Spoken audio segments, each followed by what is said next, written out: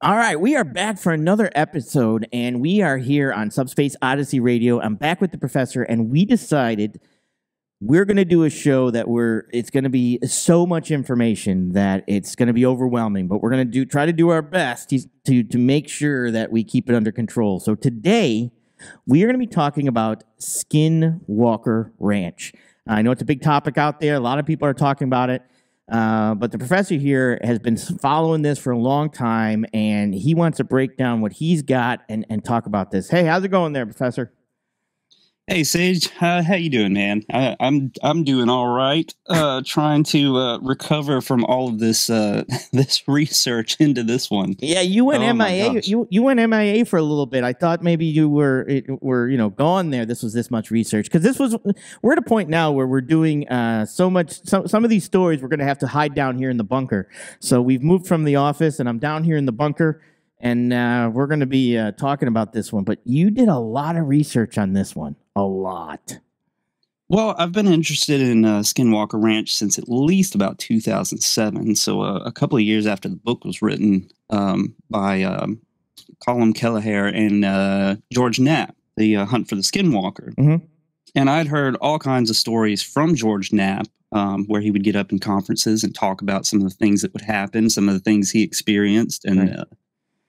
I was just absolutely fascinated. And then, when the show came out, I was like, oh my gosh, here we go. What's this what's gonna happen with these guys? Yeah. So yeah, I guess let's get right to it. Go ahead and start it off. So for people who don't know anything about Skinwalker Ranch, it's a 512-acre ranching property in northeast Utah in the Uinta Basin. Mm-hmm. This is kind of close to the Wyoming and Colorado border. The property it has a 100-foot high, or roughly 100-foot high mesa in the northern region spanning the length of the property. There are two creeks that run through the ranch. There's a main road that runs through the ranch that connects the highway from the east and connects to the highway to the west. And one of the creeks follows along this road, just kind of giving you a geography thing here. To the south, there's an area that the current owners call the Serengeti, just because it kind of looks like that. Okay. Which there's a creek that runs down in there. There are 3 homesteads on the property, 2 of which have been abandoned since, I believe, the 30s. I think there were actually Native Americans living in those 2 back then before the Myers family acquired the property. And there's what appears to be an old mine that's located across from the main road, across from Homestead 2. That's just I don't know how I came to that conclusion. It just looks like there's a mine there. Gotcha. There's obviously it was used as a cattle ranch for a very long time. So there's a field to the east which butts up to Homestead 1, which is where the command center and the actual house where people lived. Mm-hmm. And then there's a west field and kind of a center field. There's kind of 2 center fields there. So let's talk about pre-Skinwalker Ranch, so before it got famous. Okay. So Kenneth and Edith Myers were the ones that owned the property from 1934 to 1994. And there was a lot of misinformation about this, something about like maybe they acquired it in the 50s or somehow it exchanged hands or something like that. But no, they owned the property from 1934 to 1994. Kenneth Myers passed away in 1986, and his wife, Edith Myers, stayed on the property with her small dog until, I believe, someone said she had passed away in 1987, and the other story is that she moved to an assisted living home in 1987. Gotcha. So between 1987 and 1994, the property was vacant. Okay.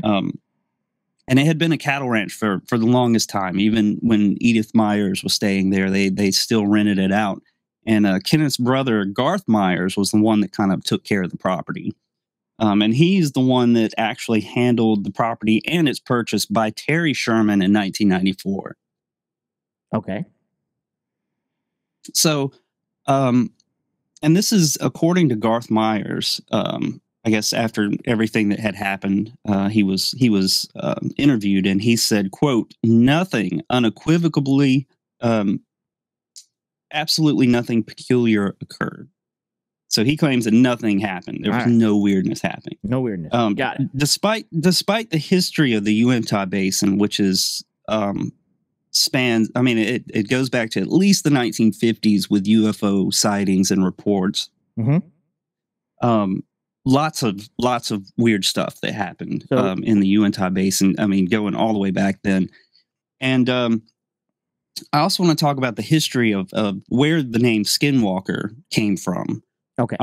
For Skinwalker Ranch, and this has to do. This goes back a really long way in my studies, and this goes back at least 1,000 years ago. Okay. So we're talking 1,000 years ago, and this story comes from the Navajo oral tradition. So according to them, they moved from the east to the west to the Four Corners region, which is Arizona, New Mexico, Utah, and Colorado. Okay. Where they all meet, the Four Corners region. And they said when they got there, there were multiple groups of Native Americans living there, including the Ute tribe and the Pueblo, which were the ones who were living in the cliffside dwellings, if you're familiar with those. Yeah. When they got there and saw that, they kind of, they set up camp, and they kind of looked at the Pueblo and they were like, "Hey, what are you guys doing way up there? Why don't you come down here with us and hang out? We don't bite." And so they did, and they lived peacefully in this coexistence for about 100 years. During that 100-year span, they said a group from the south moved in, and this was the Anasazi. Now, a lot of people have misconceptions about the Anasazi. And of course, this comes from like ancient aliens and all of this other stuff. Like, what happened to the Anasazi? Where did they go? What did they do? They thought they were the ones that built the cliff dwellings and all of this stuff. Well, the Navajo say, no, that's not how it went. What happened was they moved up from the south, and they called them Anasazi because the word means people who do things differently. Okay. They said that these people worship darkness. They were very strange. They were not, at first they were peaceful. They just kind of did their stuff. They kind of kept to themselves, but eventually they kind of went out and started kidnapping all of these different tribes and keeping them as slaves. And they would enslave these people and have them build a lot of the structures that are down there. There's like a whole complex down there. The Navajo claimed that was all slave labor that built that. And this was the Anasazi that conducted this slave. In fact, it wasn't even a trade. They just kept them and made them work for them. Right. And I make the assumption that just like the Hebrews who were kept in captivity in Babylon, who kind of adopted the stories of Babylon into their own culture as they moved on. And of course, the same thing happened in Egypt. The Navajo and the Utes kind of did the same thing. So they were in captivity by the Anasazi. They were witness to all these weird rituals and rites that they would do. They were engaged in black magic, all kinds of weird stuff. Well, eventually the Navajo, they all got together and they were like, okay, we've had enough of this. And they had a war with the Anasazi. And they were able to push these large boulders off the mountainsides and break up all of these prisons, essentially, is what they were. Mm-hmm. And so they had a big war with the Anasazi, and they killed them all. So that's the story from the Navajo of the Anasazi. Wow. So when we get into Skinwalker Ranch, what happened was as soon as the Utes got a hold of horses and rifles and all of these things from the settlers, they started doing the same thing to the Navajo.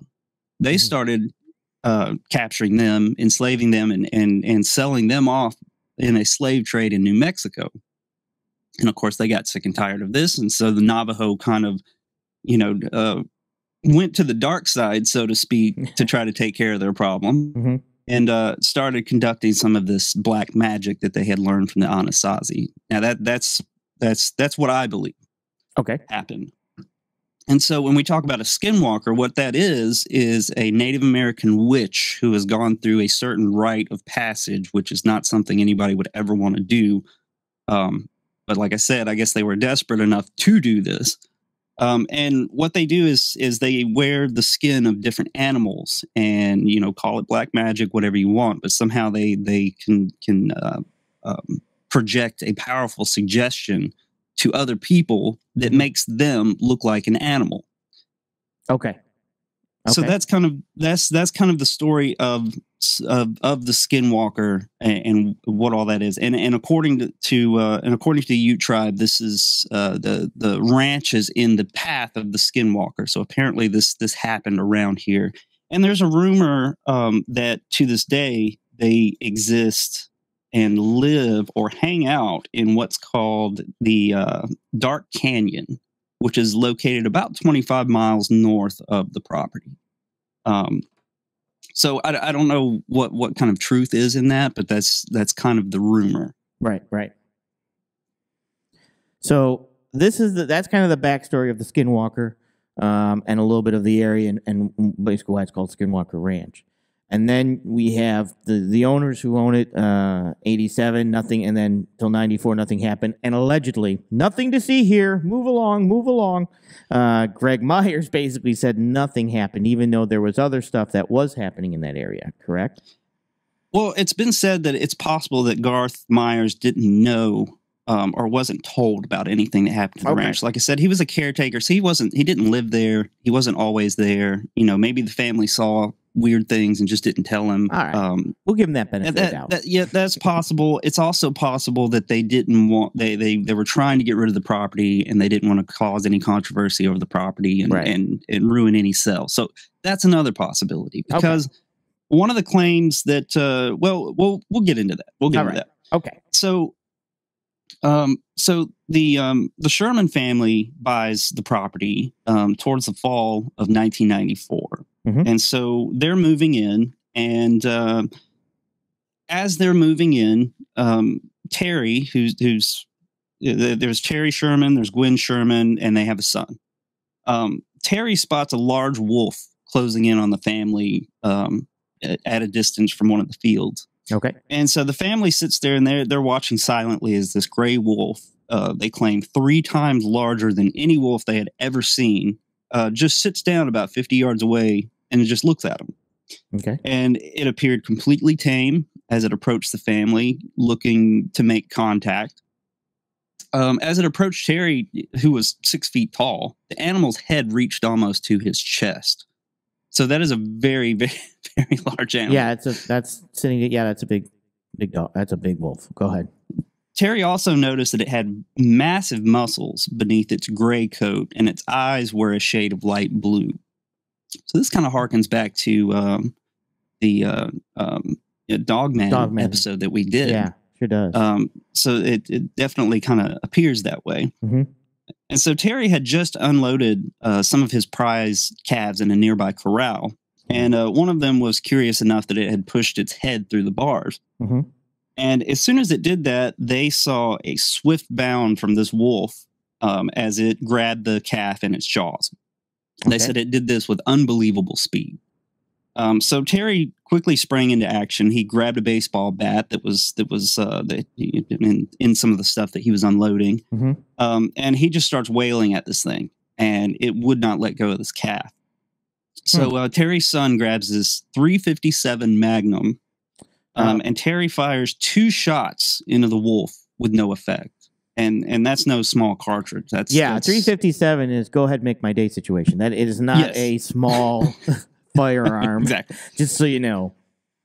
So on the 3rd shot, the wolf released the calf and kind of stood back nonchalantly as if nothing really happened. Yeah. So Terry fires a 4th shot into the wolf's heart at 10 feet away. And so it backs off another 30 feet. Mm-hmm. The wolf kind of looked back at the corral as if it was thinking about attacking again. And so Terry asked his son to get his .30-06. Okay. Now, anybody who's not a gun person, a .30-06 is a very It's kind of your go-to cartridge for just about anything. Yeah, it's a large round. You can hunt just about anything with a 30-06. Correct. So Terry aims for the chest cavity and fires, and a sizable chunk of flesh rips off the animal in the exit wound. And the wolf kind of trotted off as if this wasn't a big deal. So Terry and his son follow in pursuit because they can't have this thing, doing what it's doing. It's a problem. We got to get rid of it. Mm-hmm. So they chase after this thing, and about a mile after tracking this wolf, the tracks in the mud just kind of stopped dead as if it vanished. They reached a point. They looked down. They saw tracks. They looked up. There were no tracks, and they couldn't figure out what happened to this thing. So that was the first strange instance that happened as soon as they got on the property. In other words, the day of. Now, what's interesting about this story is that I read a story that, after the book had come out, Terry was interviewed, and he claimed that this story wasn't exactly true. Did he now? But the problem is he didn't iterate what part of it wasn't true, so we don't know. And I think that it was Colin Kelleher and George Knapp who kind of wrote the story out, I think, from memory. Mm-hmm. So it may be a small detail that they missed or something that they added in. We don't know. But there was some controversy between this story and what Terry Sherman actually had to say about the story after it was written. Okay. So I found that interesting, but it's important to note controversy is rampant when it comes to Skinwalker Ranch. That is an important thing to understand. So in my studies, coming across that, some of this stuff may be incorrect. Okay. Some of this stuff may be correct. Mm-hmm. It's just that there are so many different stories and different sides who have said so many things. I think a lot of it comes down to details, I think. Okay. So anyway, moving on to Homestead 1, and this is where we have kind of an issue with what Garth had to say about the property having nothing going on, and what the Shermans had to say about what they saw when they got there. Now, obviously, it had been sitting there dormant for quite a few years before they bought it, so it was kind of a fixer-upper.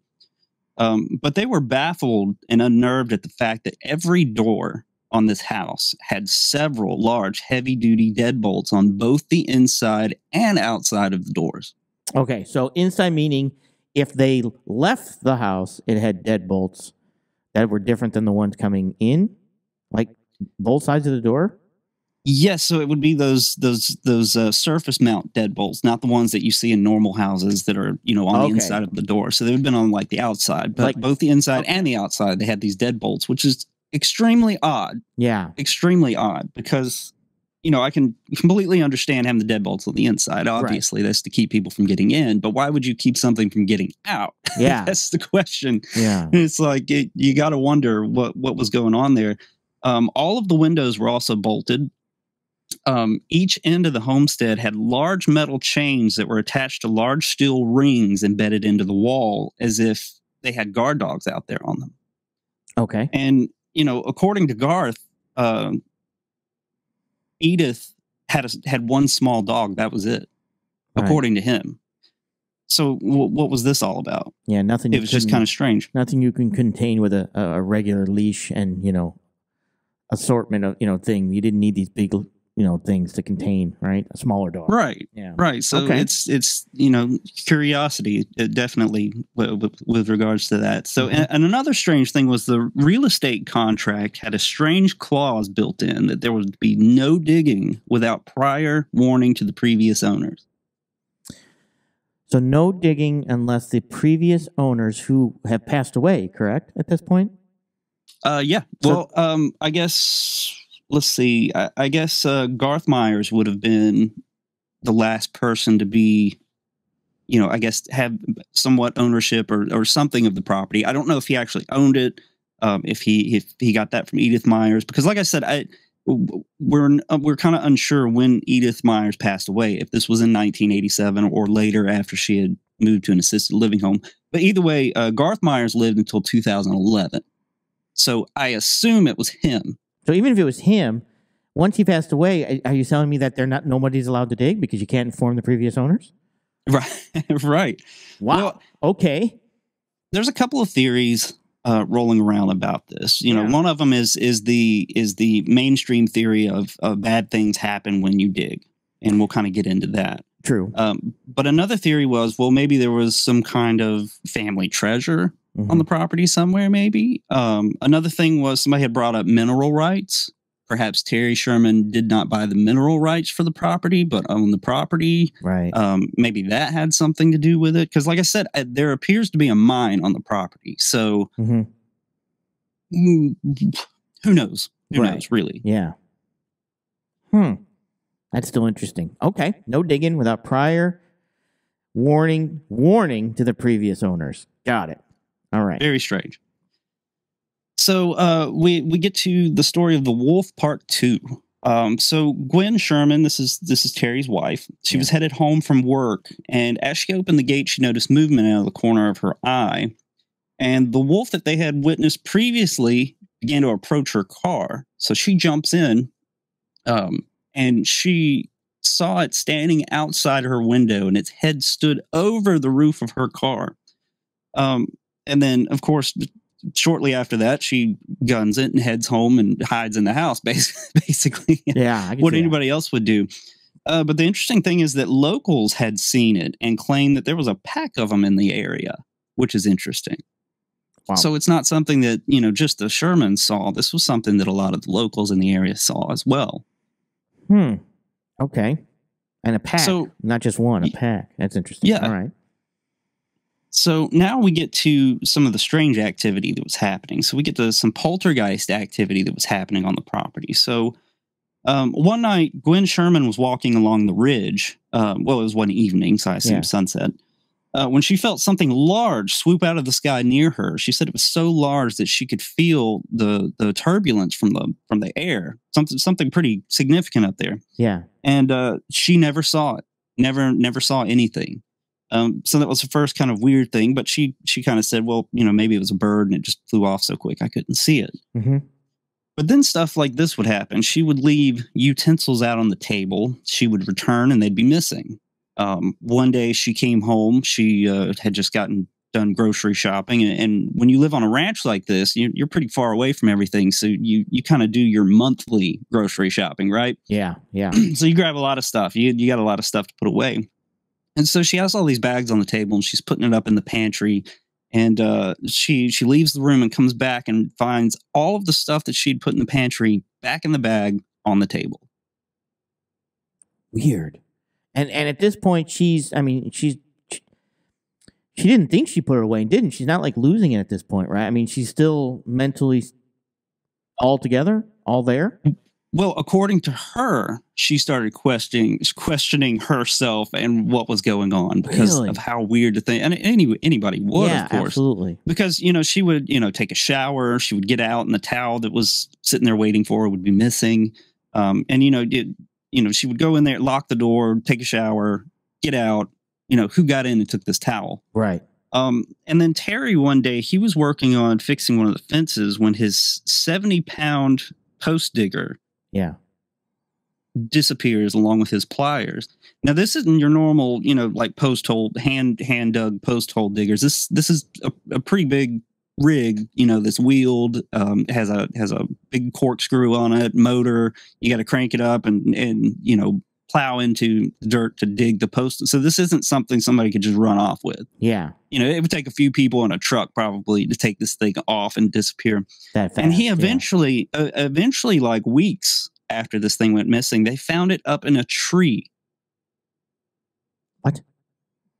Up in a tree. In a tree. Okay. Yeah. Very strange. Yeah, that's weird. So now you're taking a 70-pound thing and who's toting it up a tree? Right. Okay. All right. So one day, Terry's nephew visited the ranch. And one evening, Terry, his son, and his nephew, they were kind of sitting out, just kind of watching the sunset. And they noticed what looked like an RV out in the distance, about a half-mile away. And they could see the headlights and the taillights as if they were looking at the side, right? Yeah, recreational vehicle type thing. Gotcha. All right. Yes. so Terry, his son, and his nephews, so they went to go run them off. They thought they were just people hanging out there. Yeah. And as they approached, it started moving away from them. And Terry's kind of puzzled. He's like, how could they see us? It's dark outside, and we're still pretty far away from them. How Right. is this possible? And they noticed, as it was moving away, it didn't, bounce over the terrain like a vehicle would. It was very smooth as it moved back. Okay. And so they kept chasing it. And they basically cornered it into this field where there was no way. If you're driving something that big, or even any vehicle, you're not getting out of there. There's too many tree lines. Right. So he's like, well, surely they're not going to get away now. Well, then all of a sudden it rose from the ground 50 feet up into the air and disappeared into the distance above the trees. And they claimed that it was in the shape of a refrigerator. Okay, that's why they thought it was an RV. Okay. Yeah. So that after this, Terry started realizing that there's some weird stuff going on. Yeah. And so Terry kind of has this mindset of, well, I'm going to try to figure out what this thing is. And what he would do is every night he would grab his gun, he would go out, and he would basically just kind of sneak around the property. Yeah. His mindset was that something was going on, and I want to find out who's responsible for it. I'm going to catch him in the act, that sort of thing. Right. And so one night when he was doing this, sorry, go ahead. No, go ahead. Okay. So one night when he was doing this, he noticed this orange cloud that kind of loomed over the property. And he watched this kind of take shape. And he said that depending on the angle that you viewed it at, you might not be able to see it at all. But if you looked at another angle, it almost looked like a tunnel, an orange tunnel. And he said and eventually he saw daytime on the other side. And he said this tunnel, whatever it was aimed directly at the homestead.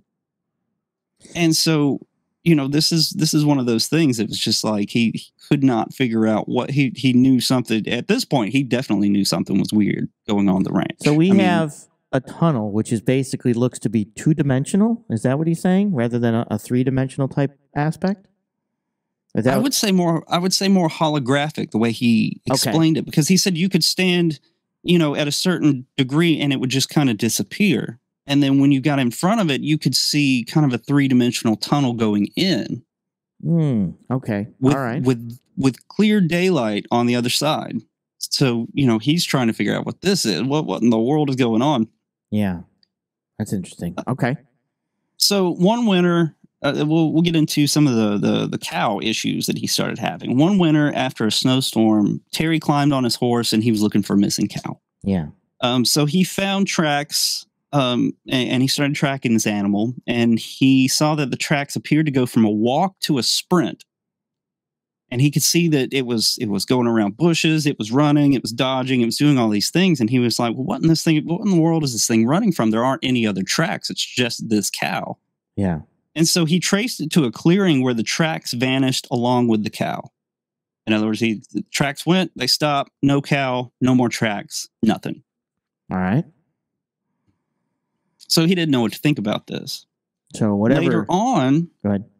they started seeing these orbs going across. They started seeing these orbs floating across the property. Some of them were blue, some of them were yellow, some of them were orange. And they claimed they were about 3 times the size of a baseball. So not very big. Mm-hmm.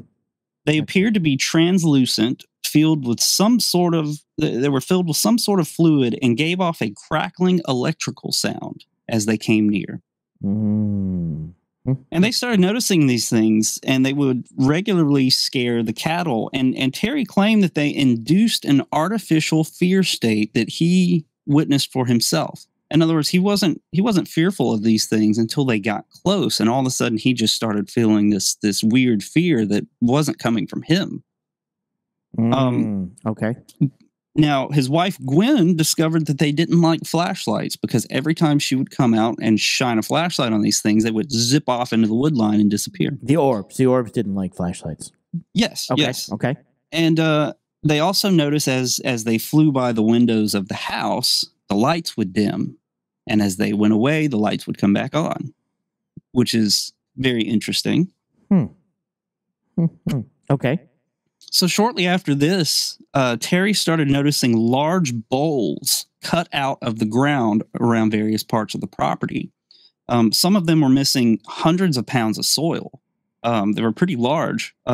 Some of them were kind of strange impressions into the ground. Some of these were like 8 feet in diameter, pretty big, which is just strange because there's no, it's like, what in the world did that and why? That's just a weird thing to happen. Right. Things started getting weirder as Terry and his wife started hearing voices speaking an unfamiliar language above them in broad daylight out in the open. They claimed that they sounded as if they were taunting and laughing at them. So when wandering around on the ranch, they would hear this, or even in the house? They would just be outside, just out in the open, maybe, having a conversation out in the front of the house. And then all of a sudden they would hear this and look up, trying to figure out what in the world is going on. They just appeared to come out of the sky. But nothing was up there. They didn't see anything. Right. They just heard it. Right. So the next strange thing that happened, we'll call this the predator. So one day a man drove up to the ranch, and Terry and his son kind of came up like, what do you want? And he asked on the ranch. And of course, Terry and his son kind of smirk at each other, and out of amusement, they were like, all right, cool. So they escort the man a mile into the ranch. And the man, got out of the vehicle, and he walked, maybe 50, 60 feet into a field. And, he stood up with his hands outstretched and his eyes closed, and Terry and his son are kind of making fun of him. And then suddenly Terry saw something break from the tree line, making a beeline towards the guy. And Terry couldn't make out what it was. He said it looked blurry, as if hidden in a heat distortion. But he said it was very large. He said it was shimmering, wraith-like, huge thing that had run up, and it had stopped inches from this guy meditating. And it let out this loud roar that Terry said sounded like half bear, half lion. But it was incredibly loud. He said it was loud enough that you could feel it through your body. Like it shook them to their core. It was so loud. Wow. And this poor guy who was meditating leaped back like 10 feet, fell to the ground, screaming hysterically. And just as quick as it came in, this creature left for the tree line and disappeared. And so this guy was just screaming hysterically, grabbing Terry, freaking out and wanting to get out of there. So it comes whipping in from like heat distortion. And anybody, driving track trailers, times where the roads are so hot, you get that wavy distortion look off of the blacktop and stuff like that. It literally came in from something like that, stopped in front of the guy, screamed like a bear/lion in front of somebody that was basically somewhat meditating with their hands outstretched and their eyes closed. Exactly. Wow. And later, Terry's, Terry and his family were watching the movie The Predator. And when they saw this, Terry was like, that was it. That's what we saw. Really? Yeah. He's like, that's exactly what we saw. So a lot of other things happened, and I didn't include it simply because there's just not enough time to include all the strangeness that occurred with the Sherman family. But I will include this last one, which was the dogs. Mm-hmm. One evening, Terry spotted one of these orbs in the distance at the far end of the pasture. And, at this point, he was just kind of sick and tired of it. And so he released 3 of his dogs, and they snarled and chased the blue orb. And he noticed as they approached, the orb would drop close to the ground. Mm-hmm. And the dogs would get close, and they would snarl and snap at it, and it would jump back up. Mm-hmm. It was like it was teasing them. And he noticed that not only was it teasing them, but it looked like it was also luring them as it was doing this. So as the orb lures the dogs into a tree line and out of sight, and he hears them yelp in mortal agony, according to him. Mm-hmm. And of course, it being night and being Skinwalker Ranch, he's like, I'm going to leave this for the morning. So the next morning, Terry and his nephew went out there and found 3 large circles pressed into the ground. And in the center of these circles was a blackish, greasy mess and the horrible smell of incinerated dogs. Oh, the hair. Yeah. Wow. Yeah, that would be that would do it for me. Yeah, and Terry's nephew has actually come back to the property on the show and talked about this story and talked about what they saw. And this is where we hear about, he talks about the impressions in the ground. He said it was almost like a hot iron just got pressed down on these dogs into the ground and made these impressions, which is just absolutely strange. Yeah. So at this point, the Sherman family knew they had to sell the ranch. Terry had enough. He had lost so many cattle, and the family, his wife had lost his job. His son was getting bad grades in school. They weren't sleeping. They all had to resort to sleeping in the middle of the living room of the house. It had just gotten really, really bad. So at this point, Terry went public. He went to the Deseret News, and he went to a guy by the name of Zach Van Eyck in June 30th of 1996. So after this, the story spread like wildfire. Yeah. It really did. And it had caught the attention of a guy by the name of Robert Bigelow. And this was only a few weeks after having gone public.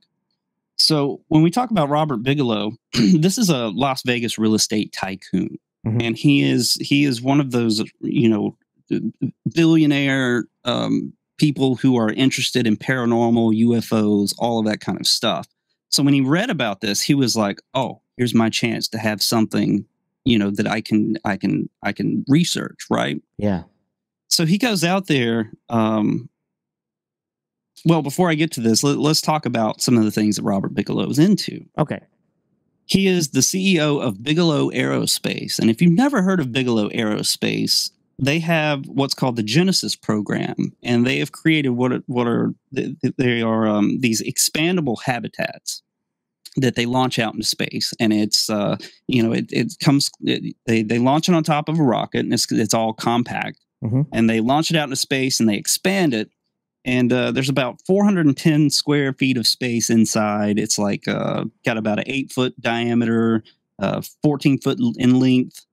And they have Genesis 1 and Genesis 2 in orbit. Genesis 1 was launched in 2006. Genesis 2 was launched in 2007. And these are actually still up there. So, the ISS isn't the only space station up there. And these were launched by Russia, correct? Yes. These were launched. Bigelow said that at the time, this was when the shuttle program was winding down, and it became extremely expensive to launch anything in the United States. So he had it launched by the Russians using their Neper ICBMs, and this happened at the Cosmodrome. And if you don't know what the Cosmodrome is, this is where Russia launches all of their stuff, and this is in Kazakhstan. Right. So he had these two launched. There's a what he calls a B330, which is a proposed habitat module for the ISS that hasn't come to fruition yet. And he also has something called the Beam, which was the first private expandable habitat that was actually attached to the ISS. And this provides additional storage for the ISS. This is also kind of one of those things they're trying to figure out if it's, what's working, what's not, that sort of thing. And this was actually launched by the SpaceX Dragon capsule. Okay. So this is attached to the ISS currently, and they're using it for storage. So Robert Bigelow is definitely into space. He's kind of the Elon Musk before Elon Musk came along and did all that he did.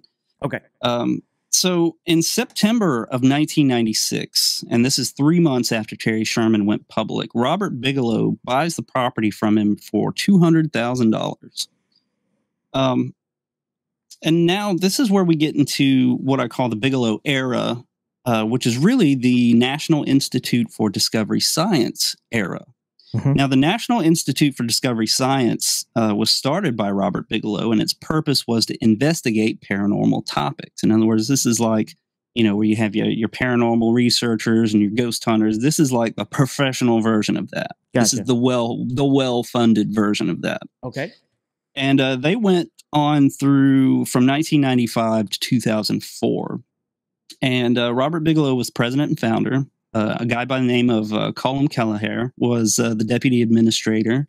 They had a whole science advisory board made up of all kinds of PhDs, medical doctors, what have you. One of them was John Alexander, which I believe he came onto the ranch on the show at some point.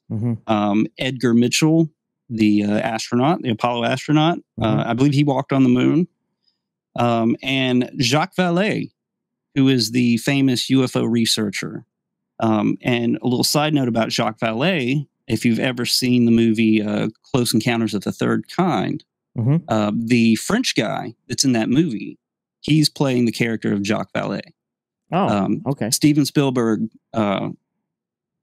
respected Jacques Vallée, and when he made that movie, he kind of put them in, gave him a different name, but put his character in there. So that's who that is, really.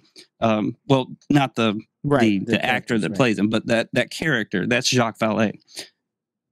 So after buying the property and putting this team together, Terry Sherman, kind of out of stubbornness, stayed as the ranch manager. He didn't like the idea of getting kicked off his ranch by something he couldn't figure out. He was just like, I'm not going to be, down and out that quick. Yeah.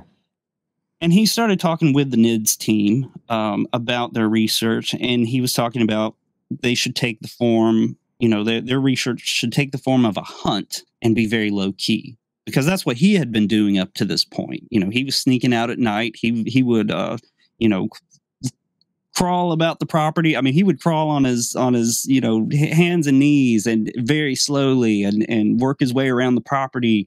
And he claimed that whatever this phenomena was, it wasn't omnipotent because he caught it a few times and he knew that it didn't see him, which is interesting. Yeah, that's interesting. Yep. Okay. So he's crawling around in probably a ghillie suit, sniper gear, and trying to stay hidden and seeing if he can catch it off guard, basically. With this, I believe there was a large triangle UFO that hovered over the property that he was able to catch kind of in the act, because normally these things, he would come out and they would just boom, gone, disappear, or jet off or do whatever they do. But he was able to catch quite a few things. Unfortunately, not on camera. But the NIDS team, this was kind of awkward. So for the NIDS team, they had to fly back and forth from Las Vegas to conduct night watches. So this was an everyday event. They would fly from Las Vegas to Utah, and they would drive out to the ranch, and they would spend all night investigating. And then in the morning, they would fly back, go back to their hotel rooms and sleep. I don't know why they would do. I guess Bigelow probably. This might have been cheaper for Bigelow. Maybe he had some properties there they were hanging out at. Maybe he had a airplane. Who knows? Yeah. But very kind of difficult to do all of that. This was at the beginning. Later on, they would bring campers onto the property and kind of be a little bit more permanent. Right. The interesting thing about the NIDS team is that while they were conducting their research on Skinwalker Ranch, there was another ranch that they conducted surveys and research on. Really?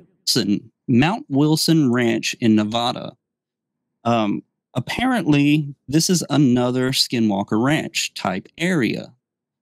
Everything that happened on Skinwalker Ranch has happened on Mount Wilson Ranch. And so, I believe it was Jacques Vallée, Colm Kelleher, and a couple other of the science advisory boards. They went out there, and according to some of the rumors, they were doing, I talked about the Close Encounters of the Third Kind.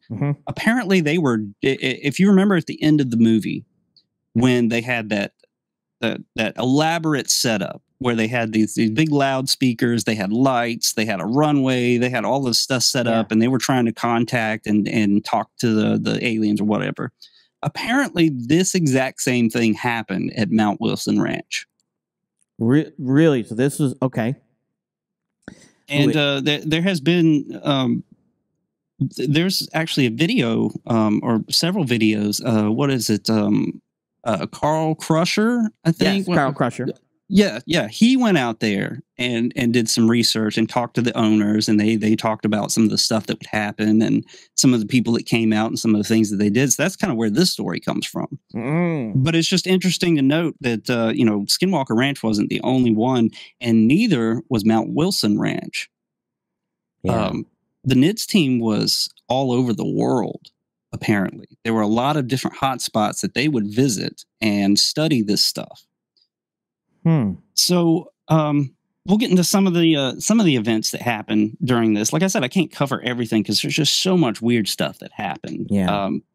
But in March of 1997, Terry was out tagging a calf, and about 45 was found mutilated. 45 minutes later? 45 minutes later, literally, he had walked from tagging this calf to another field, turned around, and the calf was gone.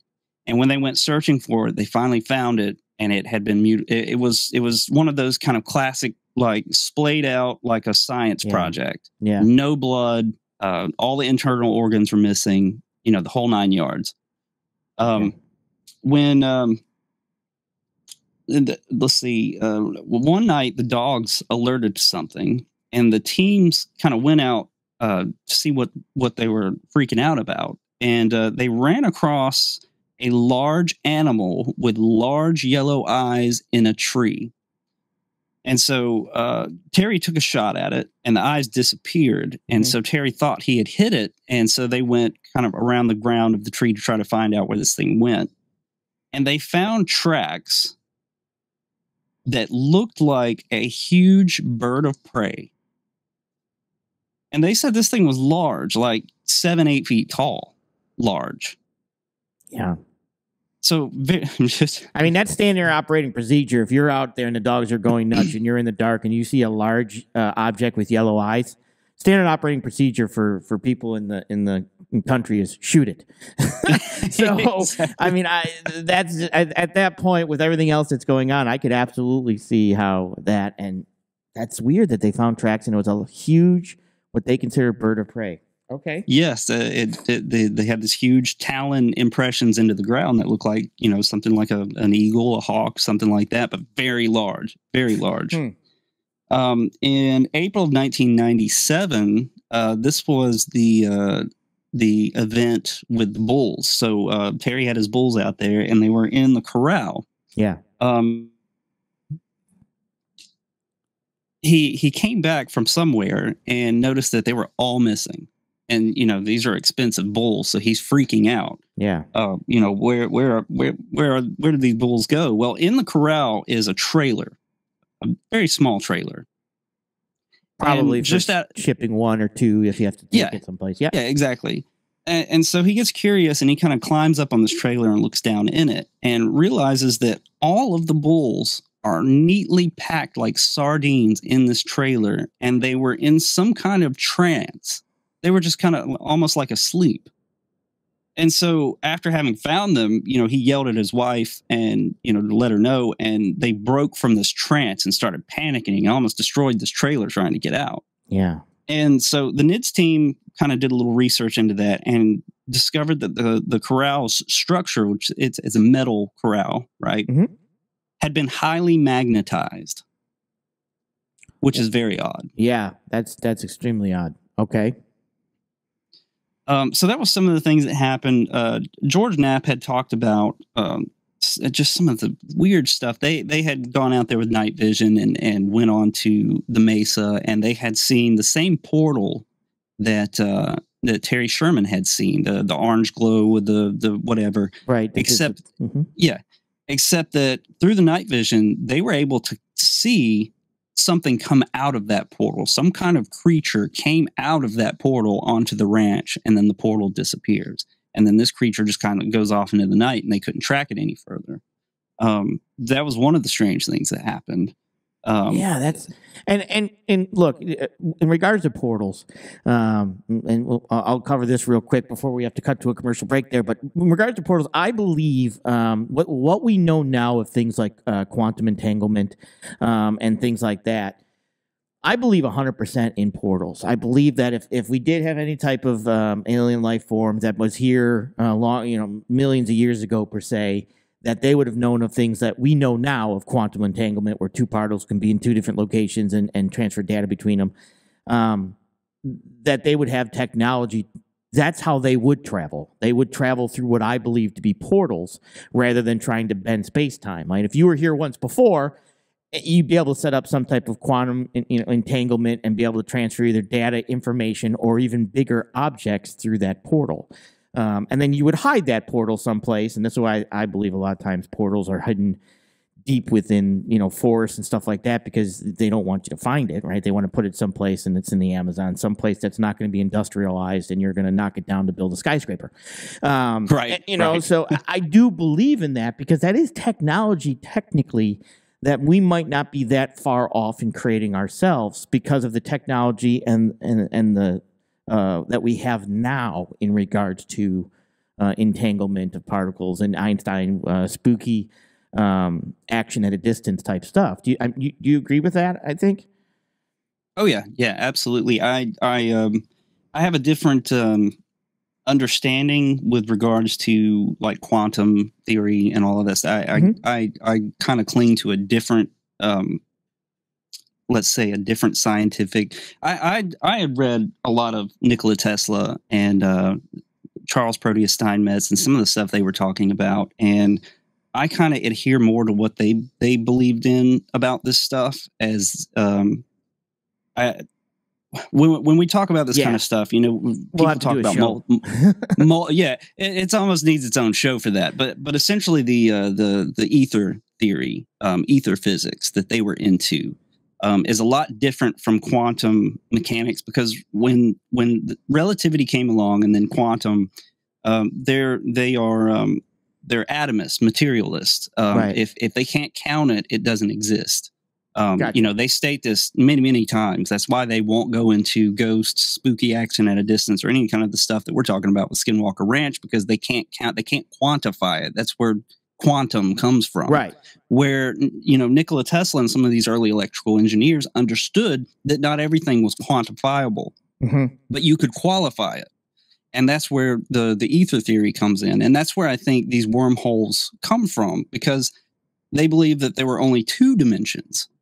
This one and the other one, which is actually counterspatial or counterdimensional. In other words, it has no dimension, but it was this other dimension, we'll say, is pure potential. And I believe this pure potential is what they use to travel through. So to get from one space to the other, they would travel through this counterspatial dimension to get to wherever else they wanted to go. So they're not coming from another dimension. They're coming from another space using this dimension. That's what I believe. Yeah. And that's a whole, this is something too we'll talk about in another show, but and the reason I wanted to bring that up now is it kind of backs a little bit of stuff that you've just heard about what the professor talked about in regards to sounds of electricity and magnetism and things that are happening in regards to how these things might be traveling and stuff like that. But you're going to have to stay tuned for part 2, because we're not even close to done here. And we have so much more we want to talk about. But like I said, stay tuned for part 2. You're listening to us on Subspace Odyssey Radio, and we'll be right back. Stay here. When I was young, my daddy said, gotta keep one eye open in your bed, 'cause there's a time coming when the devil gonna come for you. This is Sage from Sage Outcast, and I've been in the logistics and trucking field for over 20 years. And for 12 of those 20 years, I've been dealing with the same factoring company. It's a great factoring company, and they've given me the opportunity to give you guys a fantastic factoring deal. It's with a factoring company that is both established with a bank and traded on the stock market, so you don't have to worry about them going under. Also, it's a factoring company that will give you a fantastic rate on your carrier and brokerage. So when it's time to grow your company to that next level, don't go with a factoring company that won't give you an opportunity to bring your brokerage on also. Go ahead and shoot me an email with your contact information, and I'll go ahead and reach out and hook you up with one of the best factoring companies out there. All right, we are back here at Sage Outcast, and we're listening to us on Subspace Odyssey Radio. I'm Sage. I'm with my host, the professor. We are covering Skinwalker Ranch. And we went through a whole, the beginning aspect to this. And Professor, where did we actually leave off at? So we left off with some of the stories that came out of NIDS, or the National Institute for Discovery Science, and some of their research that was on the property.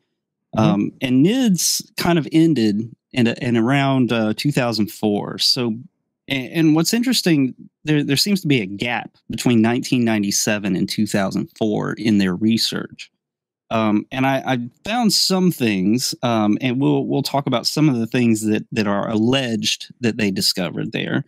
But when we reached 2004, the end of NIDS, well, NIDS didn't end. They just changed their name. So we get into what's called the Advanced Aerospace Threat Identification Program. And now this comes from, Wikipedia, but according to Colm Kelleher and George Knapp, the Advanced Aerospace Threat Identification Program came out of another program called ASAP. And so ASAP is the Advanced Aerospace Weapon Systems Application Program. And I think that this is where it gets really confusing with the year, the dates, who was involved, that sort of thing. So I'm going to do my best here to try to figure this out. Okay. According to Wikipedia, the Advanced Aerospace Threat Identification Program came about in 2007 and ended in 2012. But I believe it was the ASAP program that started in around maybe 2004, 2005. And then kind of it slowly morphed. These things don't have like a dead, at this date we stopped working and at this date we started doing this. Right. It's more of just kind of a constant gradual move into these different things. But apparently Robert Bigelow urged then Senator Harry Reid to begin a program in the Defense Intelligence Agency. Yeah. And this program was budgeted $22 million over a 5-year span. And according to Colm Kelleher, it did not last 5 years. It got cut short for whatever reason. And of course, Bigelow was awarded the contract through Bigelow Aerospace Advanced Space Studies, or BASS. This is what the NIDS Institute, or the NIDS team, turned into. And so they went from being kind of a ragtag group of people who were funded by, a billionaire, to a really professional research team now funded by the government. Specifically through the Defense Intelligence Agency. Well, that changes things. Oh, yes, it does. Okay. They produced a 494-page report that detailed alleged worldwide UFO sightings over several decades. They built an entire database covering everything from Project Blue Book, Project Grudge, things that were happening in the military pilots that would come back and say, hey, I saw this. This goes into like the Tic Tac UFO that was seen. Yeah. All of that sort of thing fell under this project. They also funded and published 38 studies of topics ranging from detection, high-resolution tracking of vehicles at hypersonic velocities, warp drive, dark energy, and the manipulation of extra dimensions. Okay. Interesting. The studies continued on the ranch for these UFOs, and this is when they discovered that there was a mysterious 1.6 gigahertz signal that was discovered with the phenomena. So when something would happen on the ranch, they discovered this signal was present. Really? 1.6. Okay. There were alleged exotic materials recovered from the ranch. There are pictures, I believe, that are on the show of these rods that were found. I don't know if I think they were dug up, that were of exotic material that Robert Bigelow to this day still has. So somewhere Robert Bigelow has a stash of everything that was collected on this ranch that we have not seen publicly. Now, whether or not he has it or somebody in the government has, I don't know, but somewhere there's a stash of all of this stuff that was discovered that has not been made public. There were many excavations that took place There was a possible expedition into a cave system on the property. Okay. That is not definitive. That is a rumor. And February 12th, 2012, the power was knocked out in nearby Fort Duchesne. Mm-hmm. And a strange, eerie glow was seen in the sky above the town, and a massive UFO was seen by multiple witnesses. So if you go back to February 12th, 2012, you might actually find some news articles regarding that. Yeah, I'll see what I can pull. Okay. The program continued as the Advanced Aerospace Threat Identification Program. And this became funded by none other than the Navy and the CIA. We talked about the Navy. Didn't we talk about the Navy in our last show? We did. We did. And of course, the CIA, if they're involved in everything, like if they could be involved in a Boy Scout squad, they would. You know what I'm saying? I mean, they want to be in everything. Go ahead. Yes. So, and then according to Luis Elizondo, the successor of the program was the Unidentified Aerial Phenomenon Task Force, the UAPTF. These acronyms are just absolutely insane. There's so many different ones. And like I said, the years when all of this happened, when all of these merged, split, moved, it is very fuzzy when you try to search into this stuff. And the best information I could find was directly from Colm Kelleher and George Knapp when they talk about it, because they were in it. Yeah. Okay. Well, specifically Colm Kelleher. George Knapp, he came in on certain things and was notified about certain things and kind of helped them do some research. So now we get into the Brandon Fugel era, which is the common era of the Skinwalker Ranch at this point. So Brandon Fugel claims that he was an open skeptic. And if anybody doesn't know who Brandon Fugel is, he is essentially the Robert Bigelow of Utah. Okay, he's a real estate tycoon. He owns adamantium real estate. But he's also the same kind of deal. They're kindred spirits, so to speak. Brandon Fugel is interested in paranormal, UFOs, all of that kind of thing. And he was actually involved in 2010. He was involved in a frontier science endeavor dealing with gravitational physics. So in other words, a company had developed something and made some claims. And so Fugel went in there with a team whose senior advisors were actually senior advisors to the Bigelow Aerospace venture. Okay. Along with his own people. And they ended up debunking whatever these claims were. So that's Brandon Fugel. Like I said, he's an open skeptic. So he's not, he's not blindly following this stuff. He's trying to debunk it. Right. And that was his point in buying Skinwalker Ranch. He wanted to debunk the phenomenon. Okay. So he met with Robert Bigelow, and they kind of talked about maybe a joint venture or a purchase. So Fugel ended up purchasing the property in April of 2016 for a rumored $4.5 million. Wow. So we went from 200,000 to 4.5 million. That's a heck of a return for Bigelow. Yeah. That's interesting. That's a big deal. Okay. Oh yeah. So the original team, which is still sort of the same team that was there, we have Eric Bard, who's the principal investigator. We got Thomas Winterton, who's the superintendent. We have Brian Dragon Arnold, the head of security. And if anybody watches the show and has ever wondered why they call him Dragon, here's the story behind that. Okay. Apparently, during the Bigelow era, they had their own security team that covered the property, and there was one of the security guys, big guy, very hostile, not a guy you want to mess with, and he ended up getting the nickname Dragon. And whenever Fugel bought the property, they had kind of this exchange. Like, you ever seen the movies where they're standing on the bridge and one side's on one side and the other side's on the other side, and they meet in the middle, and then they walk around, and then they walk their own way. This actually happened on the property at the gate. And when this happened, that security guy kind of gave Brian his Dragon call sign. So that's where he gets that from. That's not something that, some nickname they gave him that actually came from somewhere. So I thought that was interesting, because I was like, why are they calling this guy Dragon?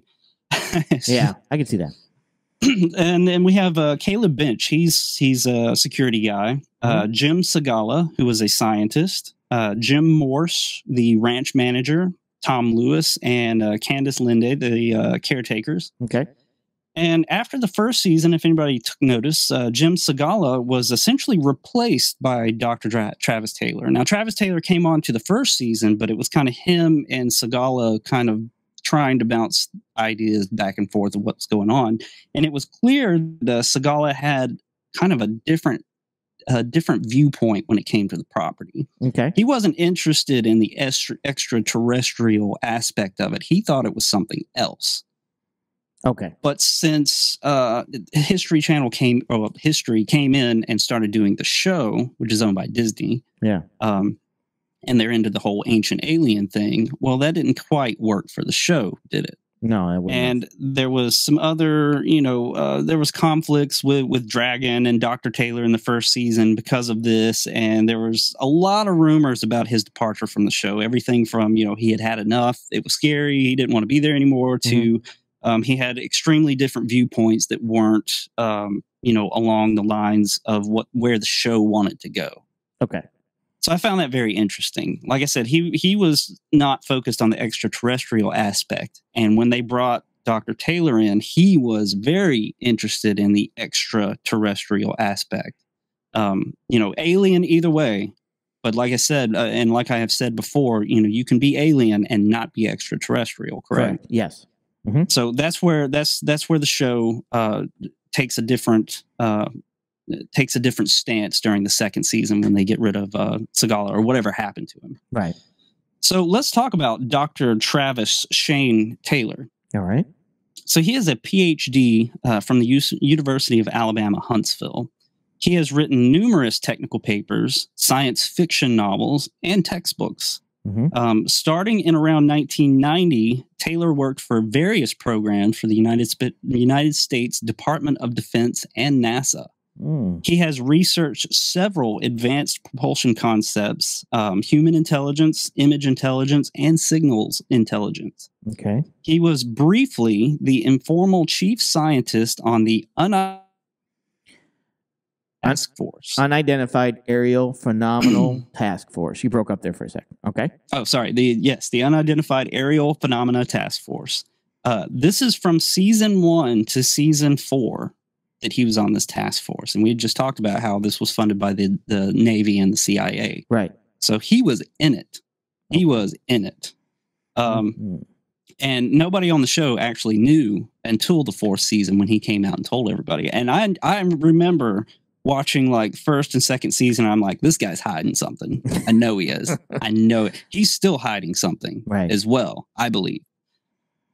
So let's talk about the discoveries that they have made on the show so far, because this is the first time cameras have been brought onto the property. This is the first time. Hang on. Before that, hiding meaning that he might be under NDA.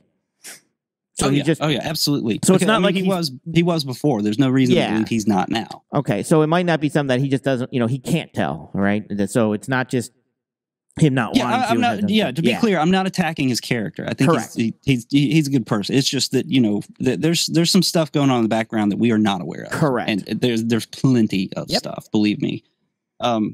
So the discovery so far on the show, because like I said, this is the first time cameras have been brought onto the property. This is the first time things have been made public. So they're kind of reinventing the wheel as far as rediscovering some of the things that the NIDS team discovered. Mm-hmm. They're doing a lot of research into with what they can of what the NIDS team did back then. And so far, what we have are digging operations appear to trigger events for whatever reason. The strange signals spanning the entire spectrum seem to show up when these events occur. I had said before about the 1.6 gigahertz frequency that seems to spike up during these events. This is no different. They discovered this as well. There are physiological episodes that happen to certain people on the ranch when these events occur. And it seems to be certain people. Thomas Winterton seems to be the most, sensitive towards this, because he had an episode before the show got started. And I believe that was one of the reasons Jim Segala was brought on board to kind of try to investigate what happened to him, because what happened was he started getting really bad headaches. And when he went to the hospital, the back of his skull, the skin started separating from the skull. And, he had a neurological episode. He was in the hospital for a little while. He finally got over it. He got better, came back to the ranch. And ever since then, he'll get headaches and feel really weird and have to leave the ranch. So he's kind of targeted a lot during the show. Okay. Episodes with Travis Taylor have also happened. He's been hit by, I believe it was like beta and gamma radiation coming from Homestead 2. When they were playing around with it, there's a well over there, and they were kind of playing around, looking in it, seeing what was in it and all that stuff, and it hit him.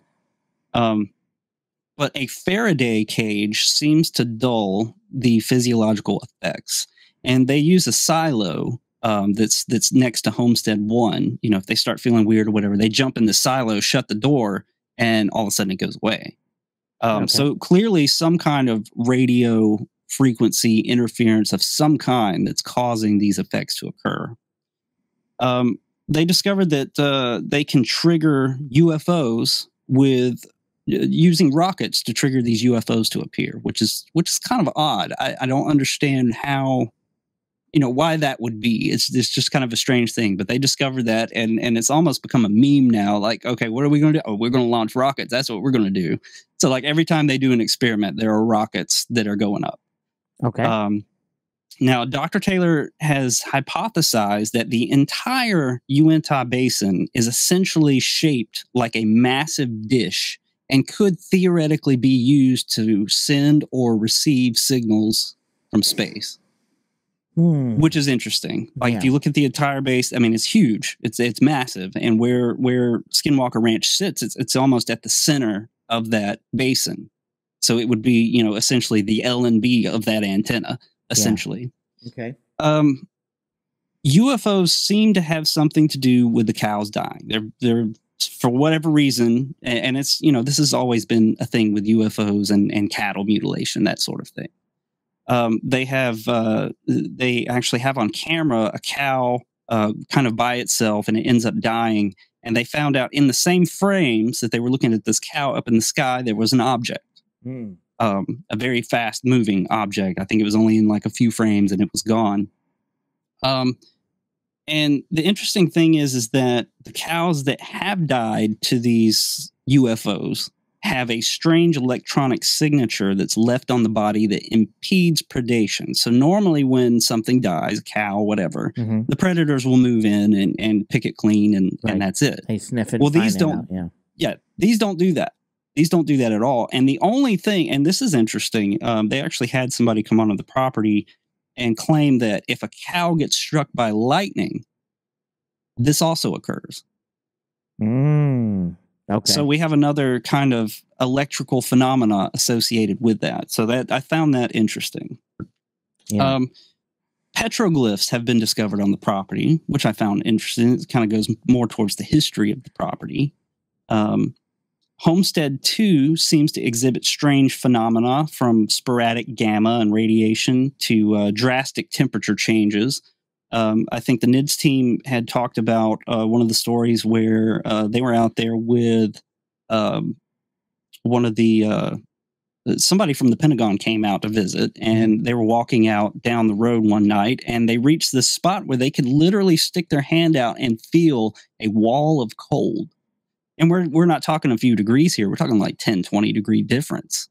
And this was also witnessed by the current team that's there. They had brought a rabbi onto the property, and he sat in front of Homestead 2 and did a chant that he claimed would kind of a portal chant of some kind that would make this thing occur.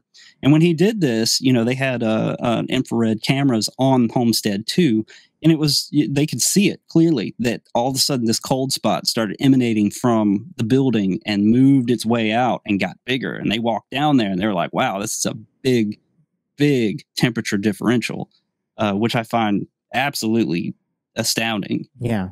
I mean, wasn't there also, correct me if I'm wrong, like tunnel networks underground with water would disappear or something? Wasn't there?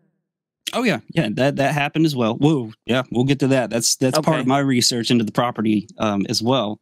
Because there does seem to be some kind of tunnel network or something going on underground, because they had poured, I forget how many gallons of water, and they put this dye in the water to try to see if they could find out where it was going, if it came out somewhere else on the property or whatnot. And nothing. They couldn't find anything. And then they end up going on the mesa where they think there was a cave system there, and they go dropping these smoke bombs, and they started getting sucked in, and the smoke never came back out. Yeah. And so they're like, something's going on in here. Okay. Somebody has made the claim that in that area where they found the cave, that the way the rocks are situated, the boulders going up that hill, that it almost looks like somebody did some blasting to cover a hole. And in my research, if you can get on Google Earth and look at this yourself, Google Earth has the kind of the time machine where you can go back and look at different satellite images. And going all the way back to the Bigelow era, that pile of rocks was there. So if there was any blasting or anything that took place, it took place long before even the Shermans got there. Yeah. So it's kind of hard to tell what I do believe there is a cave system back there. I believe it may be man-made, as far as because there's a mine close by. Mm-hmm. So obviously maybe there were some mining operations going on, but along with that, I think there's some other tunnel systems that may be older. Okay. And these things have been discovered using various ground penetrating radar around the ranch and on the mesa. They've brought in all kinds of ground penetrating radar and found all kinds of weird stuff under there. And there's an object that's on the mesa that's about 100 feet tall that's in there, which I thought was interesting. And then they brought in a directional boring machine to try to reach that area to see if they could hit it.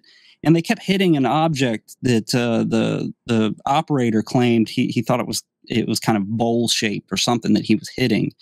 And the material that came out of that, they had analyzed by the University of Utah. And they claimed that it was exotic man-made materials, the exact same materials that you would find on the tiles for the space shuttle, the reentry tiles. Oh, okay. Like the heat. Yes. What it's called. I know what you're talking about, though. Okay. Another interesting thing about the ranch is that certain places around the ranch seem to absorb LiDAR data. And what is LiDAR data?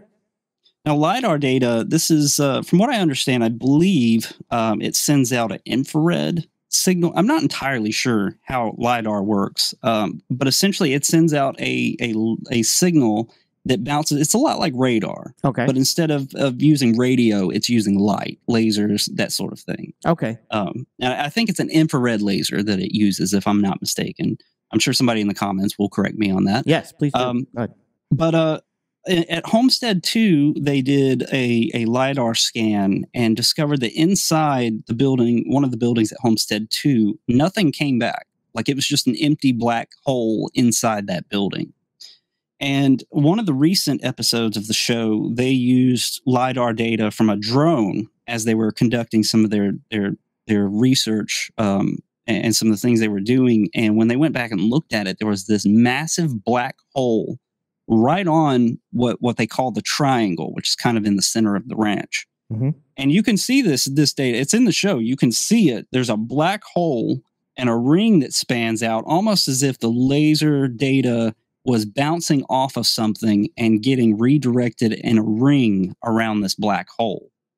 So very interesting. And this is exactly the same spot where they have found a very high energy something, some kind of high energy zone that's about a mile above this triangle area.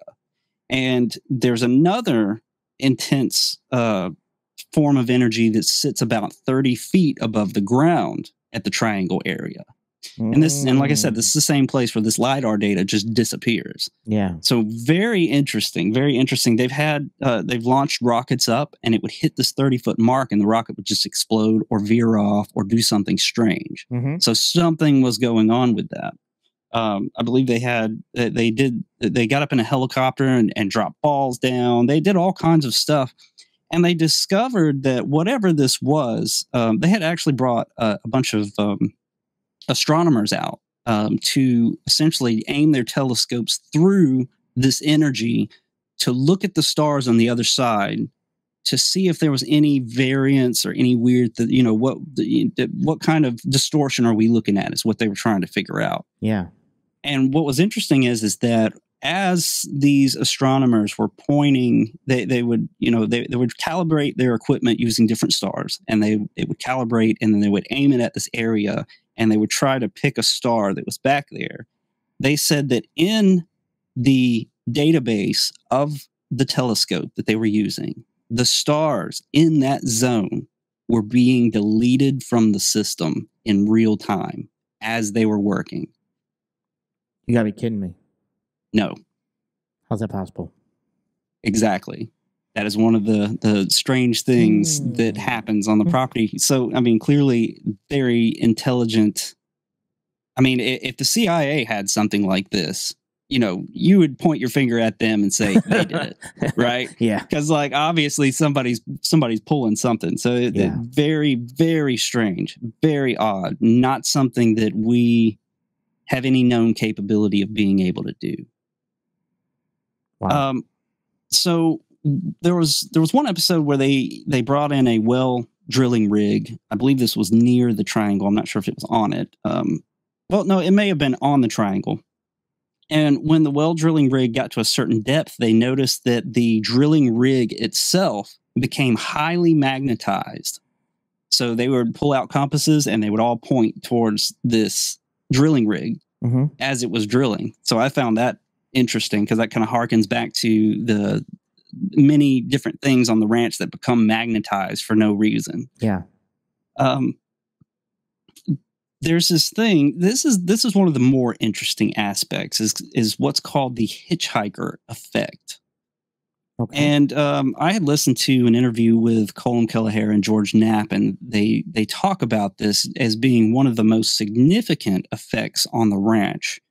And what this is somebody will come onto the ranch, have an experience, and when they go home, this experience seems to come back with them. So they'll go home, think everything's okay, then all of a sudden they start seeing orbs in their backyard, or they'll start seeing weird creatures in their woods, or they'll start seeing UFOs, or they'll start having poltergeist activity happen in their house. And what's interesting is what'll happen is all of a sudden their neighbors will start having things happen in their house. And then maybe they'll have some friends that come over or whatever, and their friends will go home, and then something will happen at their house. And they have hearkened, or they've claimed that it's almost like it's almost like a virus. It's almost like they catch something, bring it home, and then it spreads. It starts spreading. Now they say it doesn't go, it doesn't spread like wildfire. It eventually stops, slows down, and there's it eventually dissipates and goes away. But they were talking about many people who have come onto the ranch have had this happen to them, including Dr. Taylor. I think there was an interview with him where he started having weird stuff happen at his home in Alabama after having visited. So I found that very interesting. So basically, like they say that, paranormal or spirits can attach themselves to a person and they can go home with that person. We're talking the same possibility here. Yes. The exact same effect. And it's just weird. The way it spreads is very odd. But some people have actually had medical episodes that last years. There was a story that Kelleher and Knapp had told about one of the people on the science advisory board that had visited the ranch, and then they were driving home or something happened, and an orb entered into the vehicle and went through his body. And he ended up having radiation burns from some kind of they said it appered to be a non-ionizing radiation, because even though they ended up getting something that kind of looked like cancer, it didn't metastasize, and it took them like 2 years to get over it completely. But they started losing their hair, sunburns, the whole 9 yards. And it's just very interesting, the hitchhiker effect. That's interesting. And so, I went over the the energy field above the ranch. A lot of the GPS data that they try to capture when on the ranch likes to go underground for some reason. In fact, one of the airplanes I think that they flew over in doing kind of a GPS survey, they discovered that the GPS hit came or ended up 62 miles below the ground. And when Dr. Taylor heard this, he sat back in his chair and he was like, "You got to be kidding me. It's like 62 miles." He was like, "Yeah."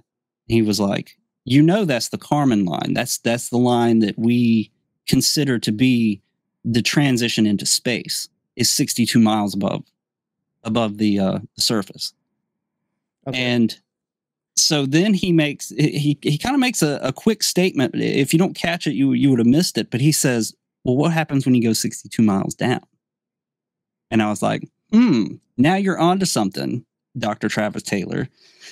I found that very interesting. So 62 miles up is a transition into space. Is that what you're saying? Yes. Approximately. And then it just so happens that this thing goes 62 miles down. Yes, the GPS data from this airplane, it ended up 62 miles below the surface. Weird. Okay. Very weird. And this has happened many times where they'll come over and the GPS data just goes underground for some strange reason.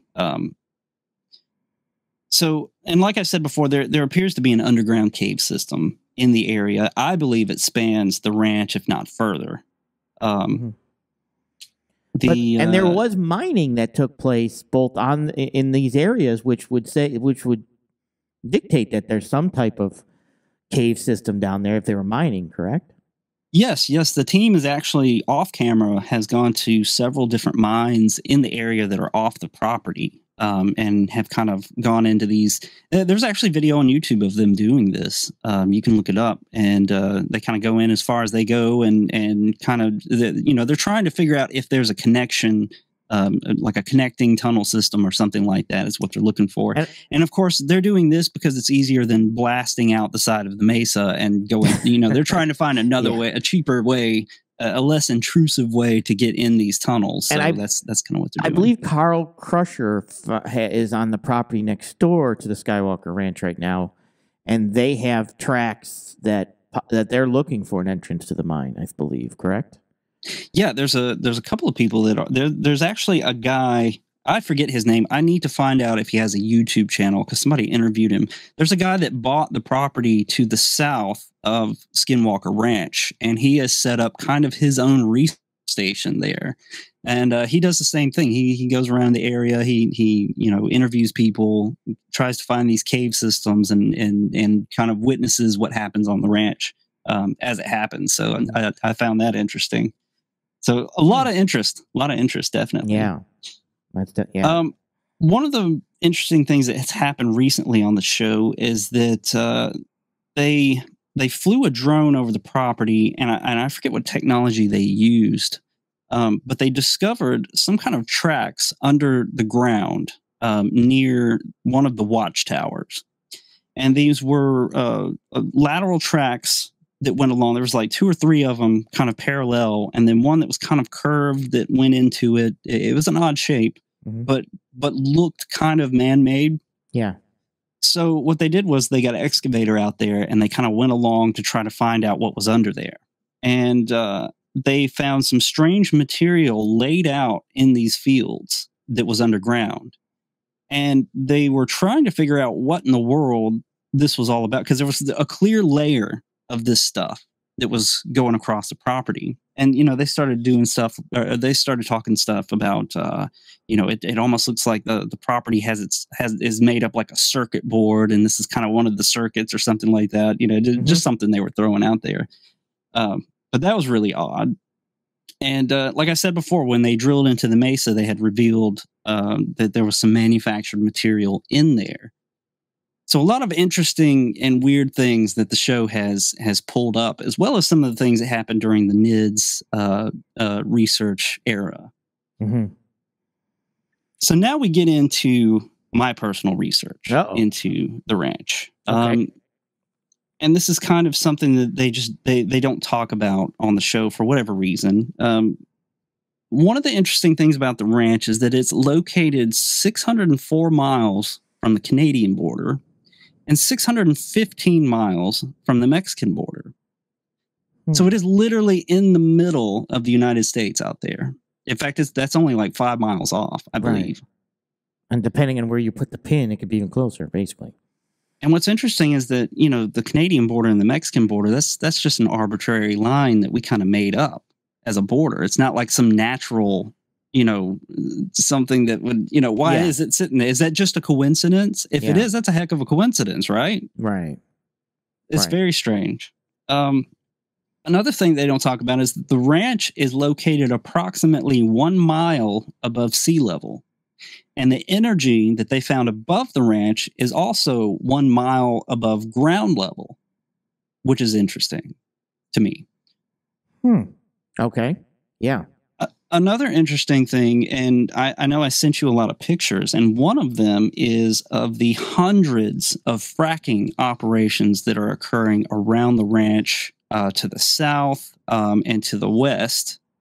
And I mean thousands. Like, I know we've had discussions about, you know, liquid natural gas in the United States, getting into that and all these fracking operations. There are thousands of them surrounding this ranch. In fact, one of them is only 1,500 feet from the southernmost portion of the ranch. So I kind of wonder, you know, I had talked about some of these other topics that we have discussed, and how like oil companies, electric companies, and all of this stuff, what do they know? What have these fracking operations run into? You got to think, if digging is something that causes this phenomenon to show up, a fracking operation is prime suspect to have some strange things happen to them, right? Right. And fracking is basically based on, hey, we're going to take, when you go to drill for oil and stuff like that, they've learned that fracking, you can pump salt water down and push up some of this oil it makes life easier when it comes to finding oil, right? That's the gist of it. There's some other technical stuff, but that's kind of the gist of it.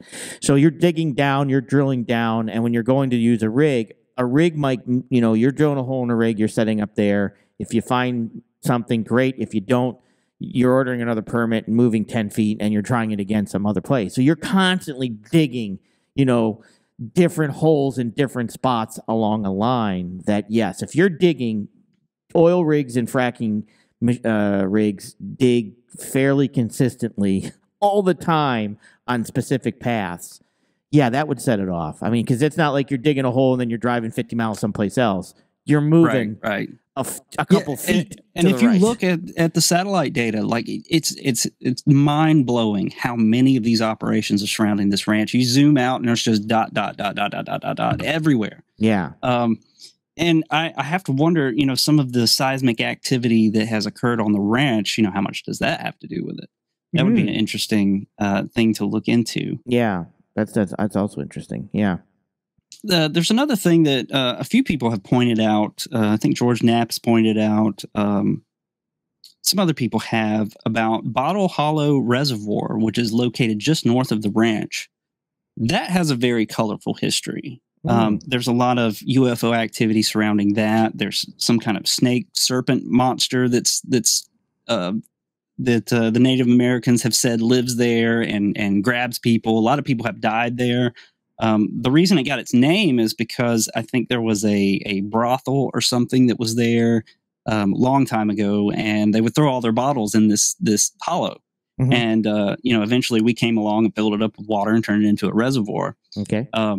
So that is very interesting, because a lot of these weird incidents seem to like to be close to water. Yeah. So water has something to do with it. And that's probably the largest body of water near the ranch. There's actually another small pond that's actually on the way into the ranch. But Bottle Hollow Reservoir is a very large body of water compared to that. So when they discovered the 100+ foot tall object in the mesa, and I was looking at the GPR data, trying to, I'm not a GPR data expert, so I'm kind of trying to figure out what this is I'm looking at in the data. it sounded and looked to me almost like we have some kind of monolith in the mesa. Okay. And what it reminded me of was a story I heard from Mr. Mythos channel. And this comes from the Inner Earth Conspiracy Theories number 4. So if you want to go watch that, you can. There was this object which was given the name Moonshaft, and it was a large mysterious structure discovered in a Slovakian cave in the northern mountainous region by a resistance soldier in 1944. Antonin Herok was his name. He was a rebel fighter, and he was hiding out in a cave with another guy who was injured, and they were trying to survive. And it was winter time, so that's why they were in the cave.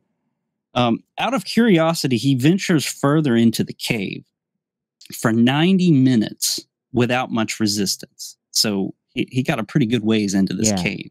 Wandered around there. He eventually reaches a small vent and crawls into it. And when he crawled inside, he sees this large black silo framed in white in this cave. It was glass smooth, man-made looking structure which reached into the rocks on all sides, and had it was cylindrically curved, but he could only see one side of it, and it looked as if it had a diameter of about 82 feet. Okay. Where the structure and the rocks met, there were large stalagmites and stalactites that formed the glittering white frame. So whatever it was had been very long time. Okay. The wall was uniformly blue blackish, and its materials combined the properties of steel, flint, and rubber. He had a pick with him, and it made absolutely no marks and bounced off of it whenever he would hit it. Okay. It was a tower-sized artifact in the middle of an obscure mountain in a region where no legend knew about it. In other words, after he got out of this, he kind of asked around to see, hey, you guys know about this? And nobody knew about it. Mm-hmm. The only blemish was a vertical crack that was about 9 inches in width at the bottom and tapered up to the ceiling. And somehow he was able to squeeze himself into this crack. He heard water at the bottom of the chamber, and it was completely dark. He couldn't see anything. He got in there. It was large on the inside. Eventually, but just a very strange story about a monolith. You broke up a second. Eventually, he what? Eventually, he squeezed his way out. He was terrified because it was dark. It was tight spaces, so he eventually squeezed his way out. And this, from what I understand, they kept this a secret for a really, really long time. And a lot of people in Slovakia who know of this story have tried to go out and try to find this cave and try to find this thing. And it's rumored that somebody from the government had come along and blasted this cave shut for whatever reason. That's the rumor. Don't know if that's true or not, but that's what I've heard. But this is a strange monolith found in a cave inside a mountain. And it sounds a lot like what they found on Skinwalker Ranch. And you got to wonder what this thing is, what it was for, what its purpose was, who built it, how did they build it, all that kind of stuff. So I found that very interesting. Yeah, that is also. And then, like I've said before, there are other places like Skinwalker Ranch. Skinwalker Ranch is not the only one. It's just the only one that has been made famous and kept a secret and then made public, and people want it. People want to do research on it. But there are other places like Mount Wilson Ranch. That's in Nevada. We've got Mount Shasta in California, the Archuleta Mesa, New Mexico, the Montana Vortex, which is actually near Glacier National Park. And I wished when I went up there, I had known about that, because I would have gone there and visited it, because apparently the Montana Vortex was bought by some astrophysicists to study it. And they kind of opened it up as kind of an amusement park of sorts where people can come in and look at it. I mean, the trees bend around in weird spiral ways. There's weird optical illusions where you can stand next to a person who's taller than you and you appear taller than them. That would be great. All kinds of weird stuff. All kinds of weird stuff. I'm only 5'8", so that would be fantastic. Yeah. Go ahead. There's Green Mountain Trail in Alabama, the Boone Vortex in North Carolina, the Lockagee Rock Vortex in Kentucky, the Oregon Vortex in Oregon, and and this isn't you know, this isn't just something that happens in the United States. This is all over the world. There are places. And in listening to Colm Kelleher talk about, and Colm Kelleher, he's a Irish PhD, or Irish-born PhD, who was on Bigelow's team and on subsequent teams. And he was kind of the ringleader for a good long time. He talks about some of the studies they did whenever they were being funded by the DIA, of how they got a hold of some Russian material, or not material, but Russian books and research that came from the Soviet era. Right. And they brought in a Russian translator to translate it and provide that to them. And they found out that, you know, not only in the United States, but the Russians, once again, just like the Bigfoot episode we talked about, the Russians took this a lot more seriously than we did. Yeah. You know, we have this weird stigma here where this is laughed at and scoffed at. And over there, they took it very seriously and had been studying this stuff for 70 plus years. So they have their own skinwalker ranches over there in Russia too, and they have a lot more land mass, so they probably have a lot more skinwalker ranches out there, and a lot of weird stuff that they have studied. But when it comes to paranormal stuff, the Soviets really took this stuff a lot more seriously than we did, and did a lot more serious research into it. And it almost seems like we were kind of playing catch up to a certain degree. Now, that's not to include maybe some private endeavors, or maybe something that the Navy was into, or the CIA for that matter, or the Air Force. But publicly, we're behind, right? Yeah. But yeah, so at this point, it's kind of speculation time as to what's going on here. What is happening here? And I have made the suggestion and the claim that with my theory on the underground civilization, that Skinwalker Ranch is kind of a node, a nodal point, say a point at which they exit. Because when we're talking portals, I believe that they use this technology to get from underground to the surface, because over thousands of years, we have a lot of geological stuff that happens that can break off cave systems and cause you not to be able to get to the surface easily. So a technology like portal technology would make it super simple. You don't have to dig out anything. You just go from here to there. Right. And I believe Skinwalker Ranch is one of these points where this happens, because everything that I've heard, from everybody who's been onto the ranch, everything happens to the west of Homestead 1, which is the triangle, which is the vortex that we see in the LiDAR data, which is the energy that we see sitting above the ranch. It's all connected, and it all seems to be some kind of maybe permanent portal that exists there. And maybe there is some machinery, some kind of infrastructure that keeps it open. And that may have something to do with the monolith in the mesa. That may have something to do with the thing they keep hitting when they try to bore into the mountain. Yeah. That may have something to do with it. It may be something directly under the triangle. We don't know. But until they start blasting the side of that mesa open, we may never know. Because that's what it's going to take to get back there and get into these tunnel systems and determine what's under here. What do we have? So like I said, my theory is that this is an underground civilization. What we're seeing is them coming onto the surface from below. Some of the strange animals and things that we see could be something that they are creating, something that they have. They could be pets. They could be perhaps wild animals underground. Who knows? It could, and it might even just be the defense mechanism that at one time protected this underground civilization, right? Yeah, if they had future technology, they were like, look, this is where we're going to be, and maybe say, down the road, we're like, hey, obviously, we need some type of protection, some type of defense mechanism, and all this is the minute that this stuff starts to get hit, feeling this type of threatening. This is just technology defense mechanism that is kicking on and saying, "Hey, yes, I danger." I completely agree with the way the orbs react. They're so small, they're not manned, of course. Correct. That's what I'm saying. And then you have the signals intelligence, the signals that cause physiological distress. Right. All of this does sound like a defense mechanism. Yeah, and so if it's something's down there, and whatever's down there is obviously, one, doesn't want to be found, or two, if they were aging per se, and they were obviously not, but they did have future technology, you're going to want a better defense mechanism down to be able to protect you in your aging years, to make sure, let's say, for this technology type stuff too, to protect the technology that you don't want us to find, or protect them that were down there at one time that, like I said, right now it's just activating to protect itself as a base, as an underground base, if that makes sense. Right.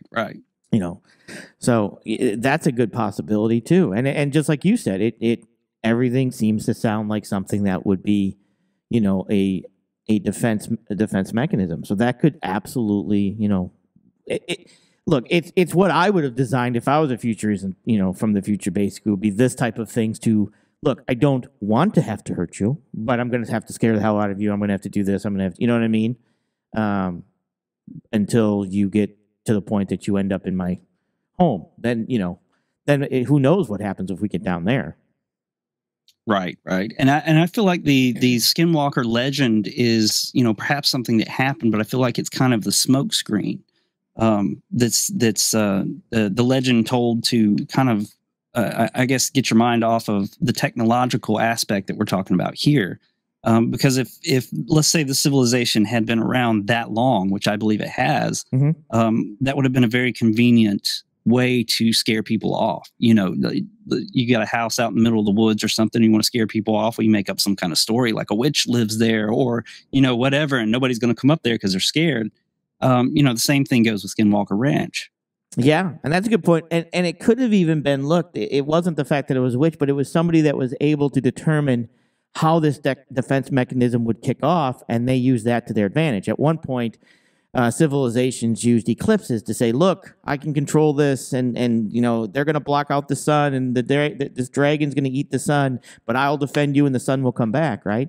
And it's just that the other people didn't know of the time of a lunar and solar eclipse, right? So it could, so that person might be considered a witch because they could predict a solar eclipse when technically it was math.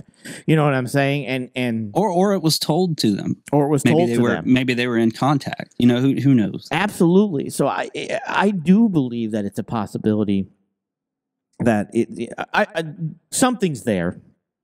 Something's weird there. Is it, and I do believe it's a possibility with everything that's happened that.